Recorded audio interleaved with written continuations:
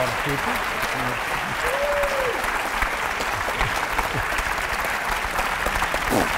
We're in the right chairs, we are. Yeah. We've all sat down. Oh, they've also, yes. Good evening, ladies and gentlemen. This has been a very special day for us here at the National. It is today our 50th birthday. This morning, the Queen and the Duke of Edinburgh visited us backstage and had a 45-minute backstage tour. They saw a rehearsal of Emile and the Detectives. They saw a rehearsal of a song from Guys and Dolls, which will be part of the 50 Years on Stage show, a week on Saturday. They visited our new props workshop, and they were bade farewell by Joey, which was all of it a huge success. They plainly enjoyed themselves, and we all had a terrific party while they were here, after they were here, and the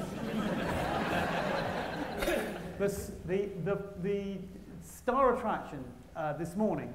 The Queen was particularly delighted to meet Dame Joan Plowright, Lady Olivier, who was, of course, part of the very first company that opened the National Theatre at the Old Vic in 1963. And now we have 6 members of Laurence Olivier's National Theatre, 6 extraordinarily distinguished actors, all of whom played at the Old Vic under Sir Lawrence's direction.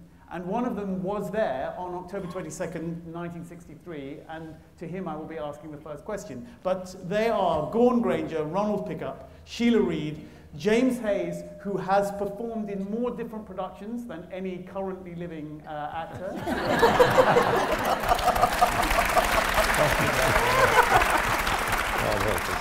Although not as many, not anything like as many as Michael Bryant, Michael Bryant, who has the record. He was in 55 different productions.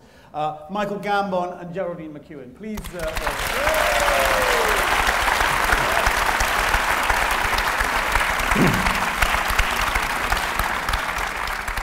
It was Michael Gambon who was in Hamlet. Were you not, Michael? Yeah, very first production. Yeah. What do you remember of that night? I just remember, I don't remember much. I bought a new pair of shoes that day when I rehearsal. I never had to speak. I was just at the back with the spear.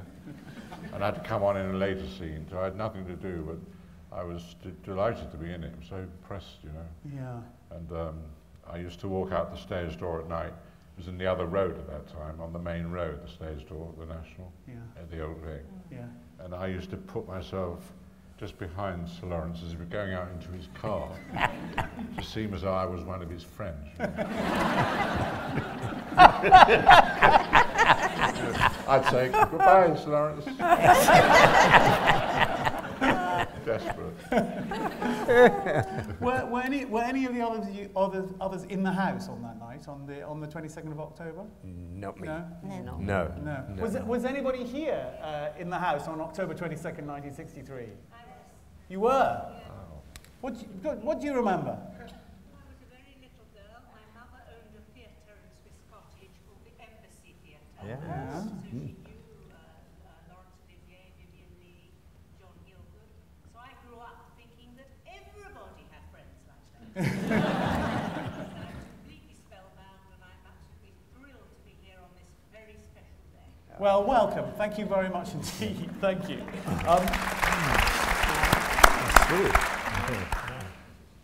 I think, were all of you on stage with Sir Lawrence at some point or another? Yes. Sheila, what do you remember of being on stage with Sir Lawrence? Well, I suppose it's a bit like playing tennis with somebody better than yourself. Hopefully you get better.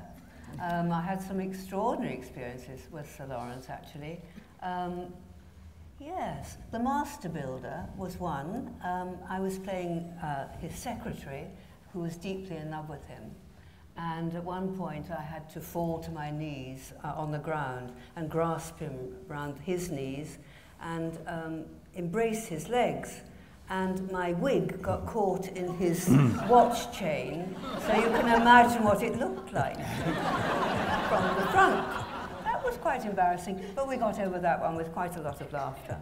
He was amazing to be on stage with. He just emanated such energy and strength and virility and humour. Well, he was my god and still is. Ronnie, Three Sisters, I can remember seeing when the film of Three Sisters when I was quite young, and it remains with me vividly. What was that like? Well, I'd been in the company for a little bit by then, so I was a bit more relaxed. He directed it, of course, and he played Putikin. Yeah. The wonderful Derek Jacobi had played the part I was playing, and Derek then played Andre in the film that you are referring to. Well, as Sheila said, it was fantastic. You see, I mean, I was a real oddball at school. My hero was not Stanley Matthews, the footballer, which it was for most of my mates. I'm afraid it was Laurence Olivier. And I'd seen him as Hamlet with my parents. They took me to see the film, and I was fascinated by this extraordinary creature. And from then on, I was fascinated by acting, and I saw him as Richard III, and I spent the whole day in school imitating Richard III, which got me a lot of street cred. A lot, in fact. And I thought, this is good stuff, and I'm going to be an actor, and I want to work with Laurence Olivier. And amazingly, at the age of 24, thanks to an audition by a very kind set of people at the Royal Court, I came there, to audition for him. And rather than being nervous, I was just so exhilarated that I was going to meet my hero. And I showed off in front of him and thought I was doing pretty well because youth is brash. And he said, yes, that's all right. You've got a lot of tension there. And he pulled me up off my feet. And he was, of course, absolutely right. 2 years at RADA, they've been trying to tell me that and do something about it and failed. But anyway, I was here. I am rabbiting on. And I was here, and then I did various things before Three Sisters. And it was wonderful being directed by him in the theatre and in a film. And his adaptation from stage to film was remarkable, and you realise that he was a master of everything, and his attention to detail was wonderful. And he was a life force, though. I mean, as Sheila mentions, the energy, he was a life force, and everything was unpredictable. There's more I can say a bit later, but I better not go on now. No, have a break. Can I just say a tiny little bit about Three Sisters? Because we did have two streams then. There was an A stream and a B stream at the theatre.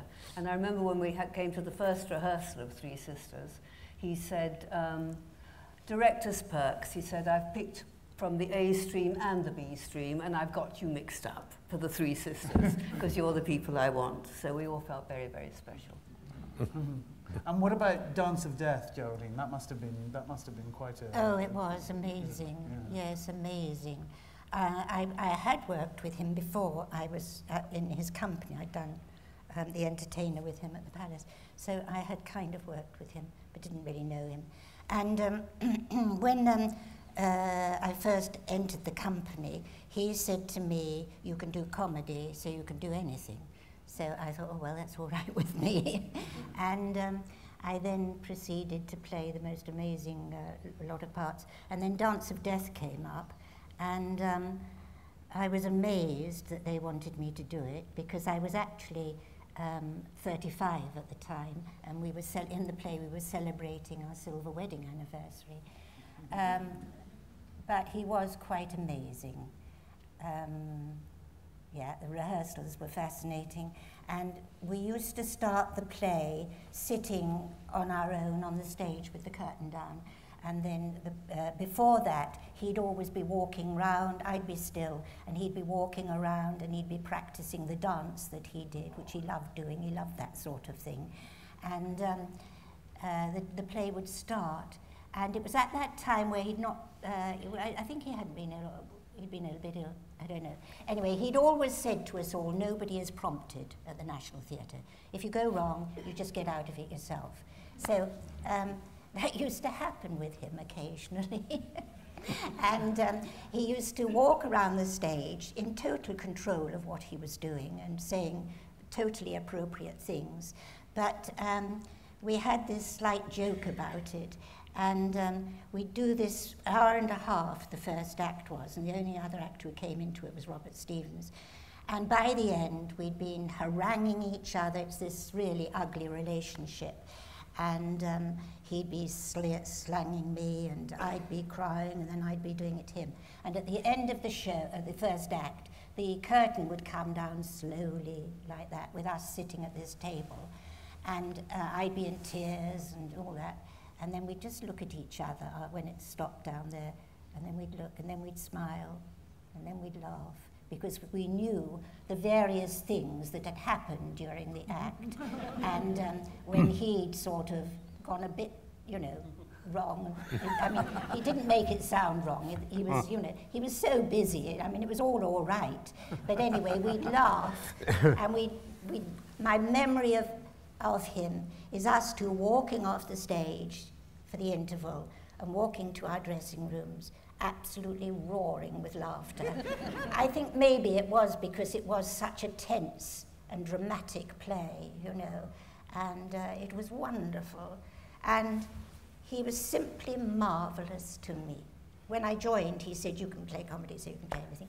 And I had 11 absolutely fantastic roles, major roles in great plays, from Fado's Fleurnerie to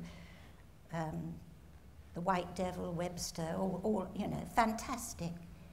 But at the end of the Dance of Death evenings, he always had a little bottle of champagne on my place for me. At the end, his dresser always put it there. And he used to give me, his driver used to give me a lift home, and we'd take him to Victoria Station. And he'd get out at Victoria Station, and there were all masses of people, you know, getting trains and that. And I found him not only such an amazingly creative and strong person, but also a slightly sad person, as great people often are. And he used to walk away from me, from the car, with his, you know, reasonably old Mac on, and a trilby, and a briefcase, walking through all these people to go to his train to get to Brighton. And I thought, and there you are, you've just given this magnificent performance, which it was. It was absolutely stunning. And I was so touched by him. He was a remarkable person as well as a remarkable actor. Yeah. Jimmy, your memories? I went into that Dance of Death for a short time, and in my opinion, that was the finest stage performance of his I ever saw. Yes, it was less less makeup used. It seemed to be grounded in something very deep within him. And who directed that? Glenn Bimeshaw. Glenn Bimeshaw. It opened, I thought, here we go, Strindberg. I saw it before I went into it, and I thought, oh my God, this will be heavy stuff. And there was this very clever trick at the beginning where there was quite a bit of humor. Yes. Something about cards and cheating, and he put his foot on the rail as if he was in a bar. That's right, there was a lot of humour in it, yes. So you thought, oh, this is going to be fun, this is going to be fun. And then, of course, the real nasty, dark relationship started. Dark, yes. And it was astonishing. And I went into it to just be a sentry for a few performances. I know Tony Hopkins had been a sentry, and all I had to do was stand outside the window, and he'd come out and salute me, and we'd have a bit of a chat, sotto voce, and off he'd go. But I remember also somebody on stage management had to learn Morse code. Do you remember that machine? Oh, that's right. He had a machine that he, on that terrible island, Sweden, is it? Yeah. He was sending messages on this machine, and some stage manager had to learn and return. So they did messages over, it was extraordinary. Yeah, it was. But that I thought he was astonishing in that. I tell you what, his back was fantastic. Whenever I walked behind him, particularly in the second act, and he was sitting there, I mean, his back was terrifying. It was most impressive. And his neck. Yes. It seemed to expand. Yeah, I know. Yes. Yes. And you rate that because Long Day's Journey is kind of the legendary performance, certainly from the second half of his time. You reckon Dance of Death higher than Long Day's Journey? I personally do, yes. What was it like being in Long Day's Journey, Ronnie? It's terribly difficult to muster a few articulate words. It was the most phenomenal experience of my life. And I knew at the time that if I did nothing else, I had sort of died and gone to heaven. It was, I know it sounds silly, but for an actor who had worshipped this man, you know, for all those years, to be on stage with him for an hour, which that final scene is, was quite remarkable. And you learn an awful lot about somebody who is many things in rehearsals and socially, but sitting opposite somebody in a scene of that dependence on one another. His generosity, which people don't always talk about, although thank God people have tonight, and because we all know it, his generosity of playing with you was extraordinary.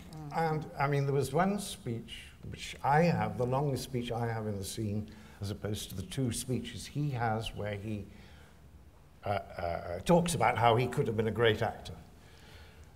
And I tell him, as a sort of almost like a present, Michael Blakeney directed it so beautifully, as a present to him, I tell him about my dream when I go to sea. And the way he listened was so tender, and so much changed in him, in his feelings about me.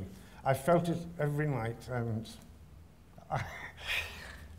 it just fills me up thinking about it. And I don't mean to be embarrassing, but it was an example of what a remarkable experience it was. And you were in the presence of this savage life force. You know, his neck would expand and his face went red, but he never sweated. I said, how on earth? I was dripping from just saying hello, and I always am. All he got was a tiny patch there. Literally, it was extraordinary. And of course, it was because he was so physically relaxed. Yes. He was an animal. He was a lot of other wonderful things. As you can tell, I was rather obsessed by him, and that is the experience of my life. There won't be one better, and that's with great respect to wonderful actors I'm with and things I've done, few things I've done since. He could be quite naughty, though, I remember. Oh, yes. In Othello, Tony Hopkins and I were spear carriers at the back. And most London bus conductors were black. And he was blacked up as Othello, and he used to walk along and say, "Your fares, please, no standing on the top." we couldn't keep it together. Oh dear. Under his breath, you know. I think, can I just say that what was interesting about us as a company is that we were all more or less sort of in our early 30s, weren't we, I imagine? Yeah. So we'd all done a bit of acting, and we were all ready to do, you know, more and the big stuff. And because he was so demanding and daring of himself, he was like that with us. And I mean, he gave us all these amazing varied parts and great plays, and it was fantastic. And he was always part of the company. He was always in the canteen with us, and wasn't he? Yeah. Always. Yes. Yeah. Always. Ever God present. help you if you got stuck with him, you know. Oh, yeah. You never knew what to say to him. There We were all frightened of him. That wonderful moment when he would visit us in the rehearsal room, rehearsing a play at Aquinas Street, where the actors face that way, stage management are along there, and the door into the rehearsal room was facing with a little window in it. And around 11 o'clock-ish, after he'd got from Brighton and done a mountain of paperwork in his office, you would see, these are conveniently out, but you would see these horn-rimmed glasses behind this window, with a coffee cup held very eccentrically high up. Why, I don't know. I think so it didn't spill coffee on his nice white shirt. But he would open the door very discreetly, shut it very discreetly, and go over to a chair with a sort of body language of, "I'm not here, don't worry, don't worry." And it was, of course, the most riveting performance or discretion you've ever seen. And we all jacked our performance up. If the rehearsal was going badly, it could go even worse, but he was there, his energy, yep. Do you remember the time, Geraldine, when we were doing Flea in Her Ear with Jacques Charron, brilliant French director from the Comédie Française? And we were rehearsing in Aquinas Street, which is where we used to rehearse. It was a terrible place with pillars in all the wrong places, and it was like a nightmare. But that's where we rehearsed. However, it did have one advantage in that if the weather was good, you could have chairs outside. There was a sort of yard, and we used to go and sit there, you know, when we weren't on stage. And this summer, it was very hot, and a lot of us had kind of taken quite a few clothes off, so we were kind of maybe in shorts and maybe a little vest or whatever. And then suddenly you were on stage and you were rushing back to get on, you know, for the rehearsal. And this was one of the days when Sir Laurence paid us a visit. And he sat in front of us, and we were all very scantily dressed for this rehearsal. And he just looked through those glasses. And he undid his tie. He took off his shoes and his socks. He undid his buttoned shirt. And he said, and he sat there and he said, "Now, is this the way that you would like to look at me if I were directing you? Well, I don't think your director is enjoying watching you." I sat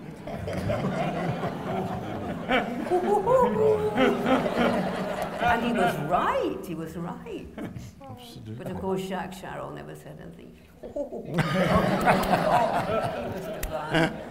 God, what fun. Of course, Aquinas Street was, I mean, compared to the facilities in this building now, Aquinas Street was a lump of wooden huts with low roofs in an old, I think an old bomb site. Yeah.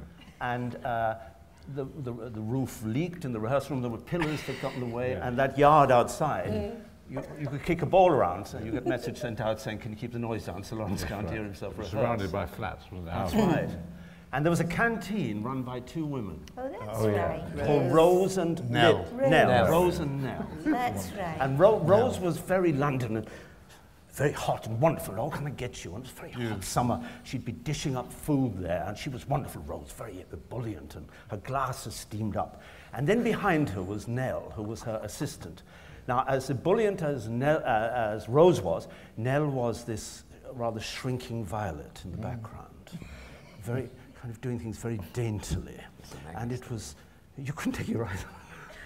So Rose would be doing all that, and I remember when Maggie Smith, we were all queuing for lunch, and Maggie Smith was up in the queue for the food, and someone said, "Isn't Rose marvellous?" She said, "Isn't Rose marvellous the way she's doing all this?" And she said, "Yes," she said, "but Nell's the better part."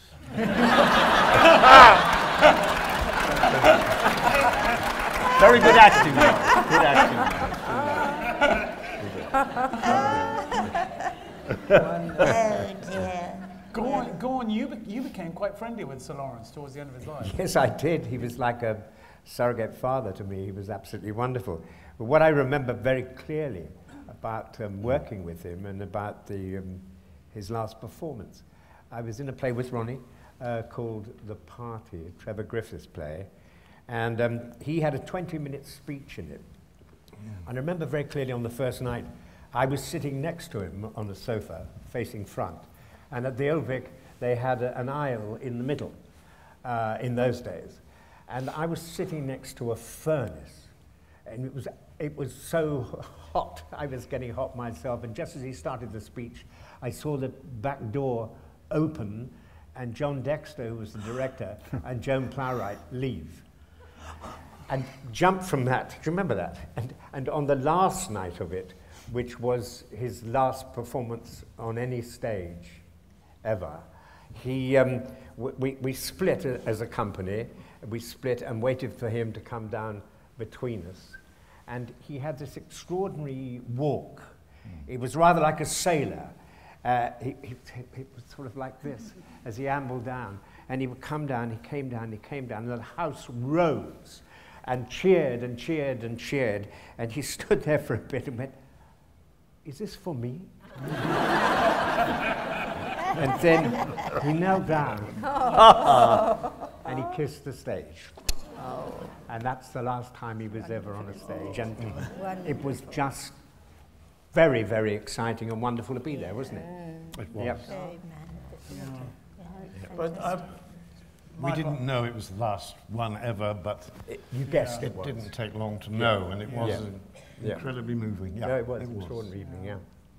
I remember you telling me quite a scary story about being alone in the canteen at breakfast. Oh, Well, with the leather case. Yeah, I mean, I was so frightened of him. I was so impressed by him. I didn't know what to do. I was sitting there and he came and sat opposite me. Yeah. I'm always 2 hours early for theatre work. I was there at 8 o'clock in the morning. He walked in and he was just staring at me with those glasses. I didn't know what to do, and I kept looking down, and I didn't know what to do. And then I saw a wallet on the table further up there, and it had on it N-O-R-G-E, Nord. And I said to him, Nord.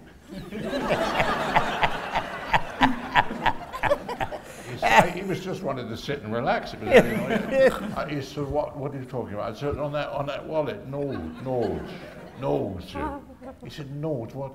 I said, someone must have given you that wallet when you played Hamlet in Norway. He said, what the hell are you talking about?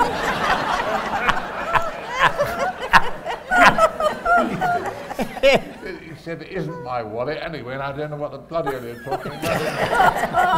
Shut up, walked away. Something like that. Didn't tell you Elsinore was in Denmark. Yeah, he said, I got the place wrong, didn't I?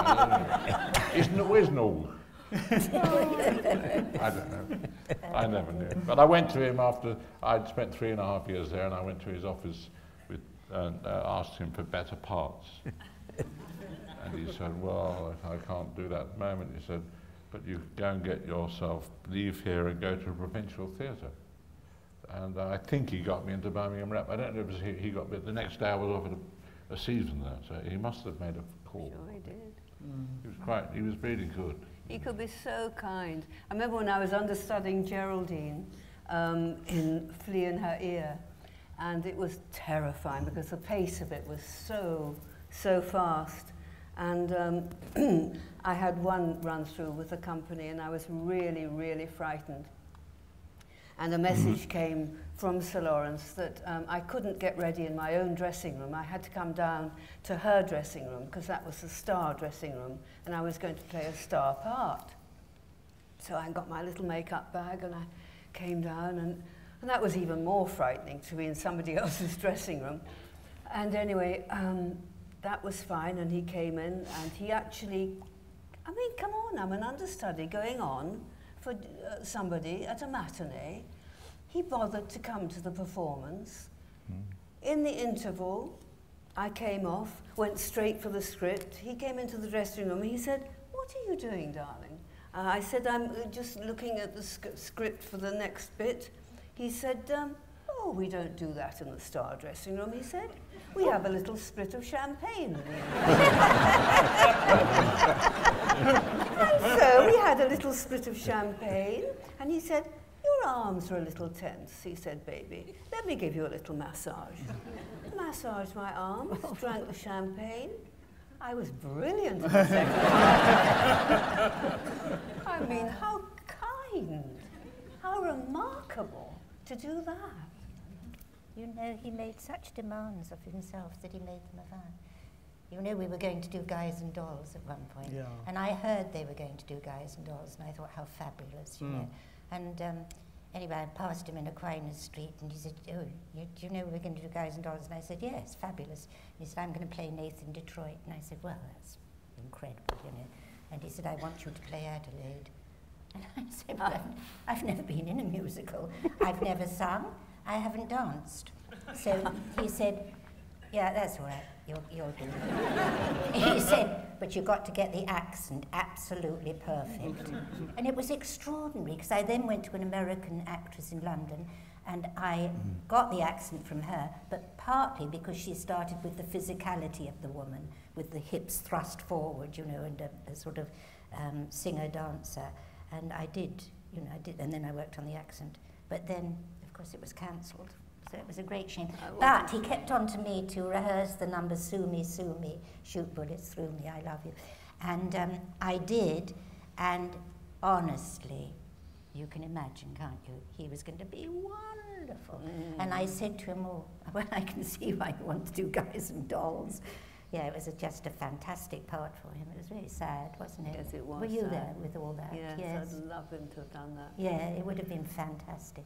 But They were different days. All through those years, he was having to fight with the board and fight the establishment. And of course, now we don't have to do that. The things have changed completely. We have it very, very easy. So he was not only on stage, he was not only acting and directing and running the company, he was in a running battle with the British establishment, who, in the way the British establishment used to be, thought they knew how to run theatres better than he did. So, that was quite. That's what happened with Guys and Dolls, wasn't it? And we rehearsed. The board cancelled it. We got very far. We rehearsed some of the numbers and all that, didn't we? Absolutely. Yes, because I thought you might have been in the chorus of the men singing. Oh, I wouldn't. But the actors, these marvellous actors who became have become famous, were all singing "Sit Down, You're Rocking the Boat." You know, it was a fantastic cast, incredible. Yeah. It was such a shame. I saw another great performance by him in The Recruiting Officer, which was Bill Gaskill directed. Yeah. And it broke the whole mould of the old-fashioned way of playing restoration comedy with all that fancy stuff. Yeah. People come on with muddy boots if they're ridden across the country. Yeah. And he played, was it Brazen, the character? Yeah, yes, that's it. And he had this wonderful... He and Robert Stevens, every time they met, they kissed on the lips. That's right. Do you remember? Yeah, and he had these wonderful eyes. That he was kind of stupid, very stupid. And he never seemed to focus on it. I don't know how he did it. Yeah. It made him look, it was a wonderful, funny performance. Yeah. We have a tiny snatch of it. The film from the back of the Old Vic is going to be part of the how lovely. Yeah. Just a few seconds, but you could just get a kind of scratchy reminder of what it must have been like. Talking of restoration comedy, just very briefly, there was a wonderful moment when a bunch of us, Derek and so on, we used to sit up in the circle watching a rehearsal often. We were known as the Knitting Club by John Dexter. But we were sitting there watching this rehearsal of Tartuffe, in which the late Robert Stevens was playing Tartuffe, and Sir John Gielgud had been invited to play Orgon, a part which he was not happy in. I mean, he said, oh, terrible, it's not my part at all. Anyway, we came to this dress rehearsal, and he came on with a terrible wig. Jeremy Brett muttered, he looks like the Gooseberry Fool, which he did, sort of. He was dreadful. He was not happy. And he sat down and he did some of the dialogue at the opening, and he said, oh, Larry, I really am finding this terribly difficult. And Sir Laurence and Tyrone Guthrie, two of the giants of the theatre, along with Gielgud, were standing there in the stalls near to the stage. And Larry said, well, what's your problem, Johnny? It really is so stupid of you. You look marvellous and you're going to be marvellous. You're marvellous at restoration comedy. All you need to do is get up and move around a bit. You know how to do it. Here, let me show you. And he did it. I said, oh, I can't do it like you, Larry. It was absolutely adorable. These three giants to us having a little... So, what would you say was the most memorable show each of you did at the Old Vic? Not necessarily with Sir Laurence. Which, if you look back to the Old Vic days, to the first decade of the National Theatre, which would be the one you remember with most affection? Geraldine. Oh, that's hard. I don't know really. Well, maybe. Hytner, but and of course Dance of Death, and White Devil was an enormous favourite of mine. Flea and Hurrier, was it one of in legend? It's Walls of Laughter. Yeah, it was wonderful, and we had this marvellous director, Jacques Charon, and he didn't speak English. And the first day of rehearsal, because I was start rehearsing quite sort of gently in a way, and he said to me, oh, no, with farce, it's like this, you know. And he then gave a short, because he couldn't speak English also, and you could tell he was funny from the tip of his toes to the top of his head. He was a great performer, as well as a great director.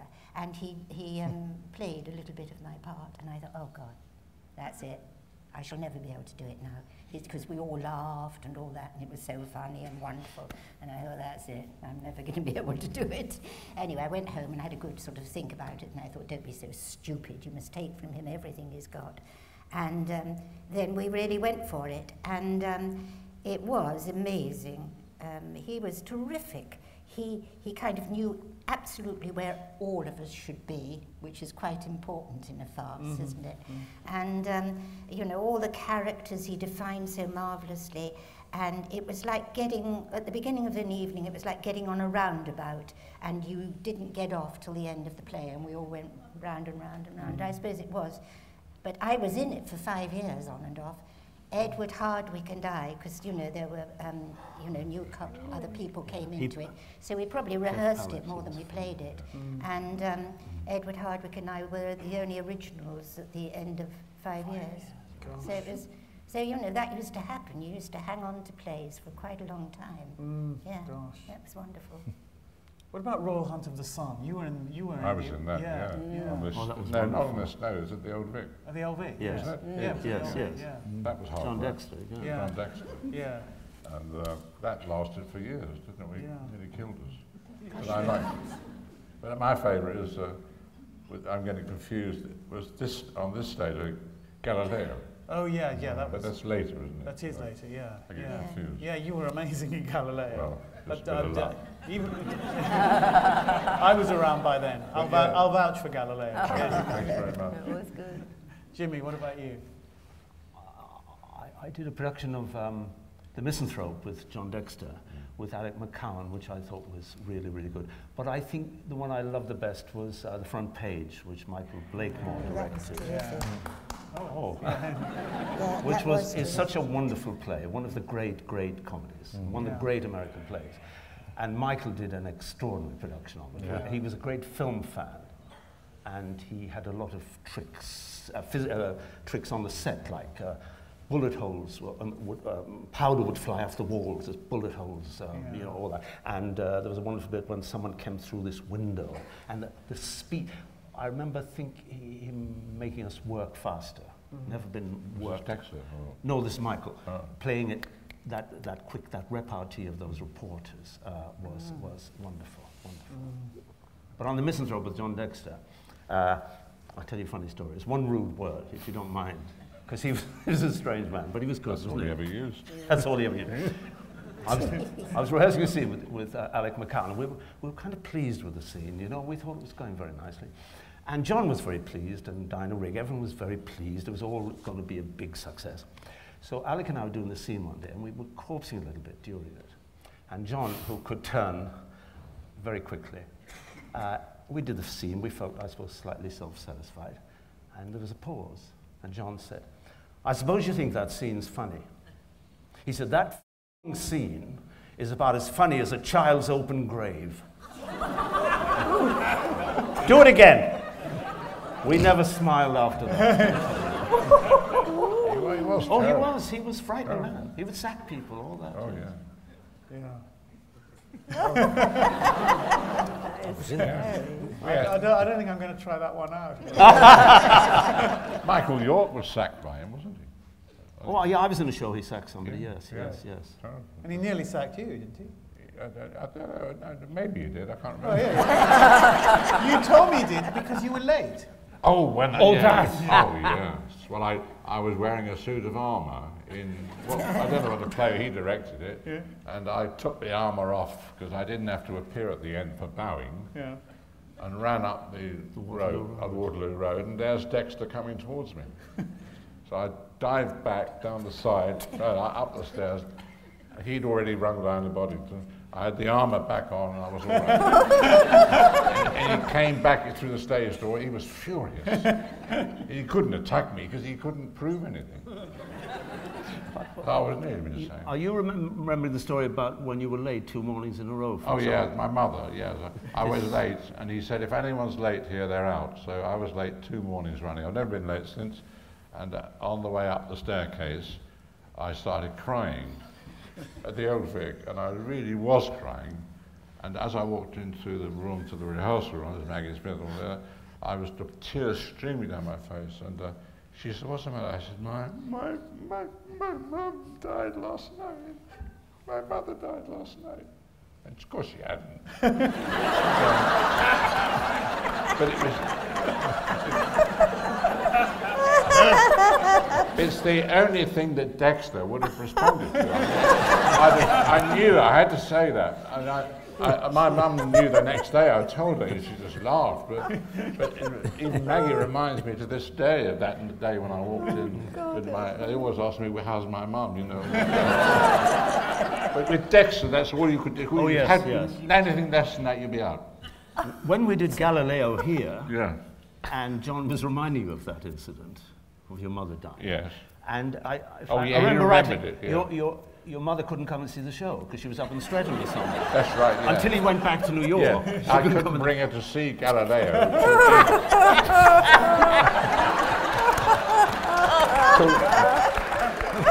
But she enjoyed Galileo, but he was well back then. I don't know what he did. Sheila, your favourite memory? Can you? Oh, golly, that's really hard. It's a mixture of either the Three Sisters or the Crucible. The Crucible, I loved. I mean, he did a brilliant, Sir Laurence did a brilliant production of that, and I loved doing it. And that was another, actually, a wonderful memory about him and how brilliant and off the cuff he could be. We were doing the technical, and it was going on and on and on like they do. And there was a message came over the tannoy. Would all the girls in the courtroom scene come to Aquinas Street because we need to sort something out. So we all trooped off to Aquinas Street thinking, oh my God, a rehearsal, and what have we done wrong and how dreadful this is going to be. Tables with wine and glasses, lovely bottles of wine. Sir Laurence there saying, all right, girlies, we're going to have a party. So we're all drinking wine and it's all wonderful, and then after we've all been there for about half an hour having a lovely time, he says, let's do that scene now, the courtroom scene. Let's just give it all the welly we can give it. And then we'll take it back and we'll show those boys and we'll blow their heads off. And of course, by that time, we were all absolutely fine. And so we did it, and it was magnificent and thrilling, and we ran back into the theatre, and it was just the right moment. And we ran on stage, and we absolutely hit the roof of the scene. And he'd achieved what he'd been trying to get out of us all through rehearsals, just by that extraordinarily clever, delightful ploy. And there we were. We never lost it, because you had that sort of at the back of your ear all the time. So that was a pretty good memory. And Ronnie and Gawn? Well, I can't go on that long day's journey into night again because it was for me, most memorable. But there was a moment, his wonderful humour and the fact that he was ever present. I was in Royal Hunt of the Sun, as a lot of us were. You were either an Indian or a Spaniard. And both were pretty hellish. Indian was horrible because you had all that stuff. But you also understudied, sometimes rather inconveniently, a Spaniard. And this afternoon, there was a matinee. Dan Meaden, a wonderful big man, huge actor, giant, a gentle giant, huge, was playing the blacksmith. Got it? Big. I was understudying him. Need I say more? And that afternoon, he was off. He got a flu bug or something. He couldn't possibly go on. So there wasn't even time to re-measure. And word went round that there was a bit of a takeover going on, and Sir Laurence was around the building, and he came in to watch a bit. And there I was in the opening scene where Colin Blakely comes on and does the recruiting scene. And we all get up and go off, and the first half trundled along. It was well-rehearsed play by then. He knocked on the dressing room door at the interval, and Ronnie, I think it's very stupid that they've given you this part to understudy. You look like Dan Meaden pricked.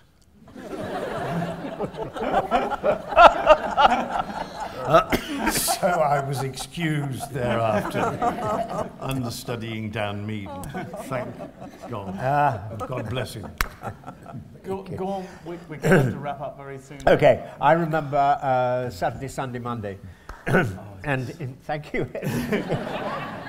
Towards the end of the rehearsals, Franco Zeffirelli was directing it, and there was one huge, major row when Franco accused all of us of doing dreadful send-up Italian accents, and we were all rubbish, and he walked out.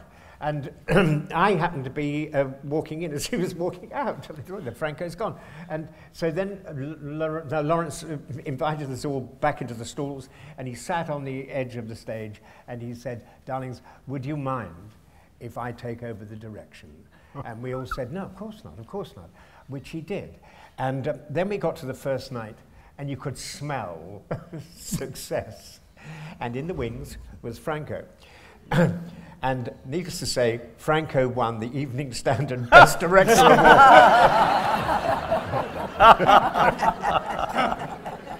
Oh, goodness. I wish we could go on all evening, but they have to get ready for Edward II tonight. Would you join me in saying thank you to these 6 players?